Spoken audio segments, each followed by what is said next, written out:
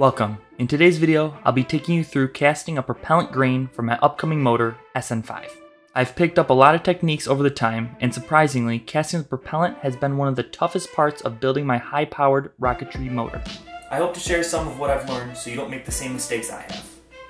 Over the past year, I've been designing and building custom high-powered rocket motors. The main goal of this program is to create a reliable, high-performance, reusable sugar-based rocket motor.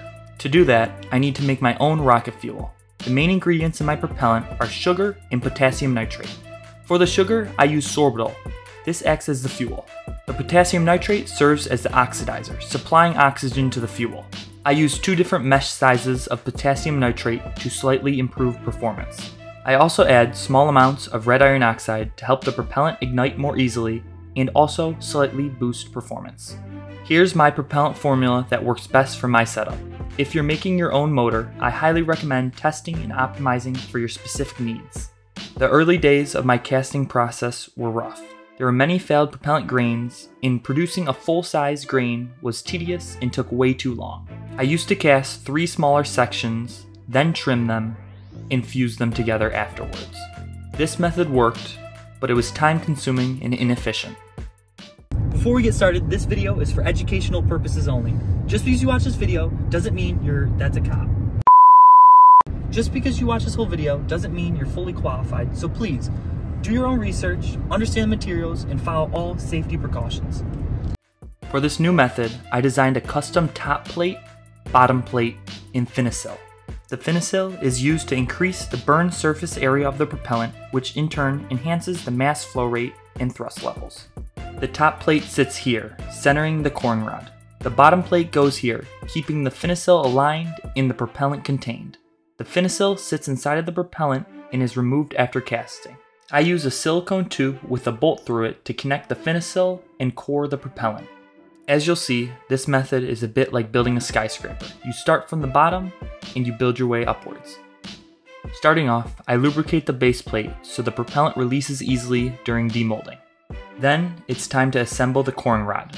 The corn rod has 3 main parts: the finissil, the rod, and the silicone tube. First, I start by attaching the silicone tube to the rod. The rod gives the silicone tube added rigidity. The rod is slightly shorter than the tubing, so the finissil can be attached.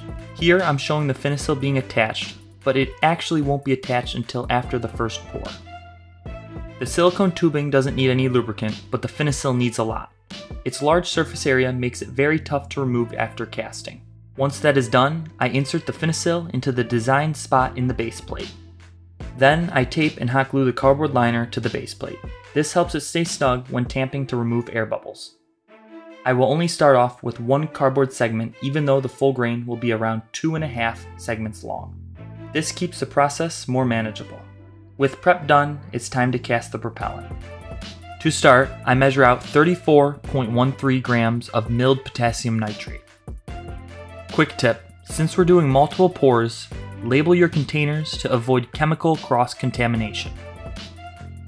When working with fine chemicals like the potassium nitrate, be sure to work in a well-ventilated area and keep the dust down. You do not want to inhale this stuff. Before adding it to the mixing jar, I add it to a plastic bag and mash it up. The milled potassium nitrate tends to clump up from moisture in the air. This helps break up any large clumps, and then I add it to the mixing jar. Next, I measure out 63.38 grams of granular potassium nitrate. Since it also clumps up from moisture, I keep silica gel packets in both containers for storage. Then I add it to the mixing jar. Next, I measure out 52.5 grams of sorbitol. I'm tapping the jar a lot to help some of the sorbitol come out from what I'm guessing is static buildup. Finally, I measure out 1.87 grams of red iron oxide and add it to the mixing jar. Once everything is measured, I shake the jar for a full minute to make sure everything is thoroughly mixed. Now it's time to heat the propellant until it becomes a liquid and pour it into the liner. I set the hot plate to medium until the propellant just starts melting and then lower it to low. This is one of the most dangerous parts of making your own propellant.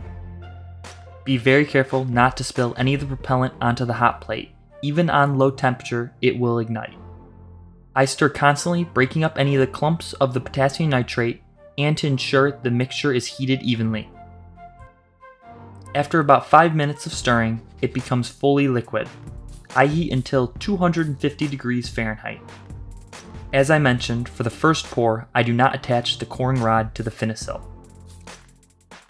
This keeps things less cluttered and makes pouring easier. The first pour is by far the hardest and the one I've messed up the most. It really helps having someone spin the liner so each chamber around the finisil fills evenly. Once filled, I quickly clean off any excess propellant on the top of the finisil and insert the coring rod.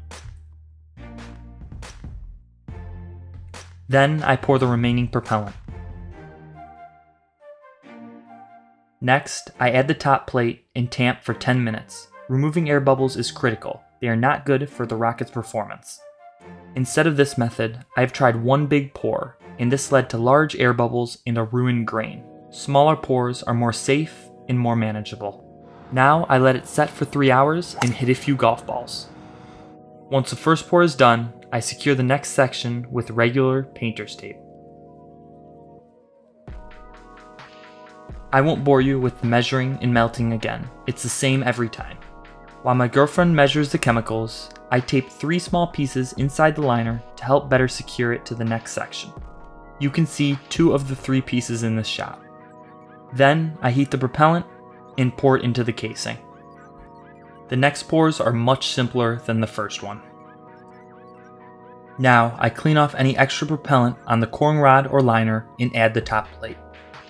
Then I tamp for another 10 minutes. Then let it sit for another 3 hours and hit some more golf balls. After the second pour, we're on to the third. Same process, once poured, tamp, then wait 1 hour. Before the fourth pour, I add the final liner segment. Then I add the last full pour of propellant. It may look like it's done, but once it sets, the propellant will shrink. To account for that, I wait 24 hours before doing the final small top-off pour. This last pour just makes the surface flush with the top of the liner.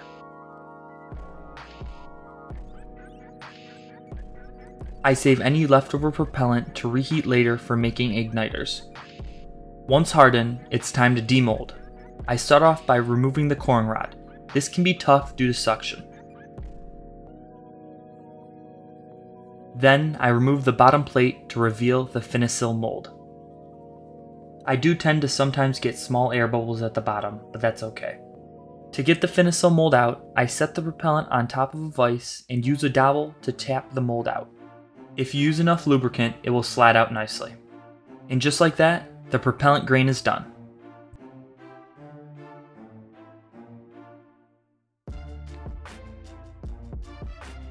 To calculate how much propellant I have, I do not use how much was measured out in each pour. Not all of it gets out.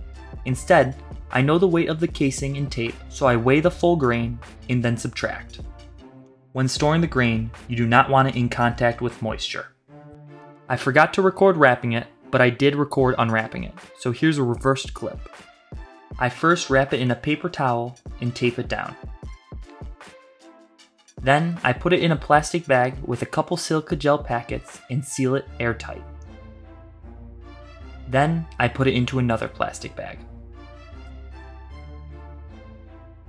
And just like that, I turn these 4 ingredients into rocket fuel.